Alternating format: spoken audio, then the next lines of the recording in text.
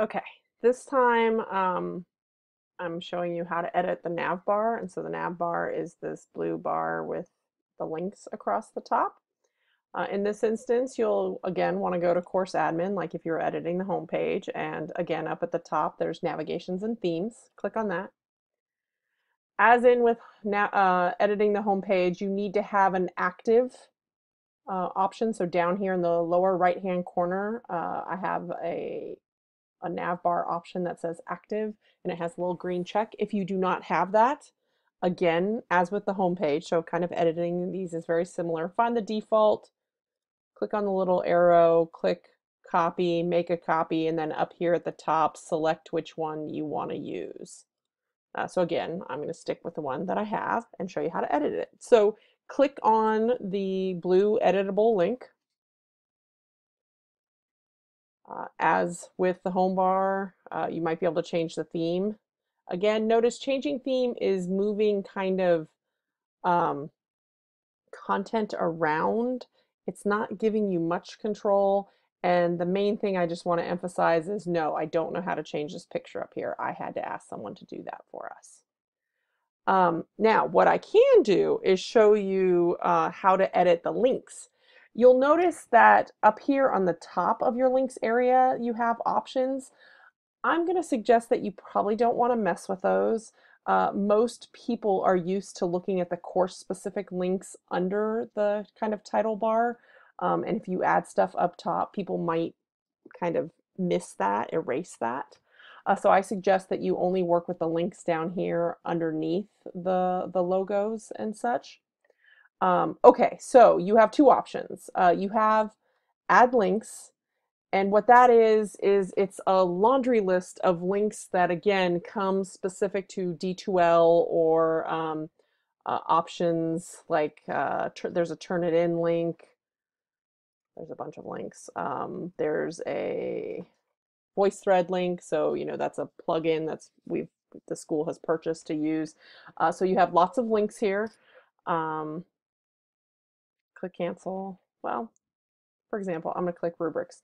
When you add a link, you do have the ability, um, or at least I thought you did have the ability.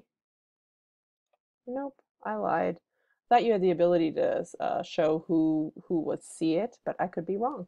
Um, but so you can add it, and notice you can drag it around. You can put it so here. This little blank square is the home icon. I can move rubrics in front of that, and if I hit save, notice rubrics added up here in front of the home icon. That doesn't make much sense, so I'm going to delete that and hit save again. Rubrics goes away. But over here on the right, say you don't like the order of the ones, or say you want to add quizzes back in. So let's do that. So I took out quizzes. If you decide to um, use this nav bar, but you want to add quizzes back in, we find quizzes. There we go. We add it, and then I'd probably put quizzes like after assignments or something like that. Again, I'm going to click save, and voila, quiz is now back up here in the row. Again, I'm taking quizzes back out. The main thing I want to show you, and this is super tricky, pay attention. If you want to add a custom link, so for example, in a lot of my classes, I have students doing work in a shared Google Drive. You can add a custom link to that nav bar. So for example, if you create a shared Google Drive and then you want to drop in the URL, the long ugly URL to that Google Drive. So this is really important. You will be tempted to drop that URL right here in this big blank spot. Don't do it. This is a crankiness of D2L. I'm sorry, you just have to deal with it. Instead, go over here to the right, the button that says Insert Quick Link. Scroll down, click URL, and paste your URL there. I know this doesn't make sense, but that's just the way that links work in this system. If you just paste in the URL, it most likely will not work. My suggestion also is if you paste in something like a URL to a shared Google space, that you might want to have it open in a new tab or window, so it's not embedded within the D2L workspace.